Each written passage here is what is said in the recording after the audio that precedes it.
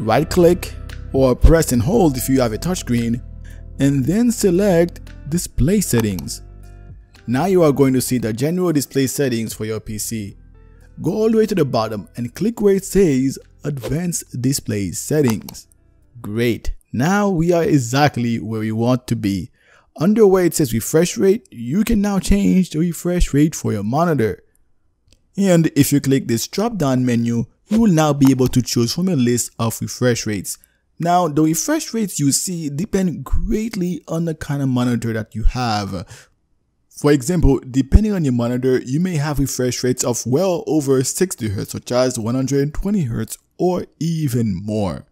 But generally speaking, the higher the better.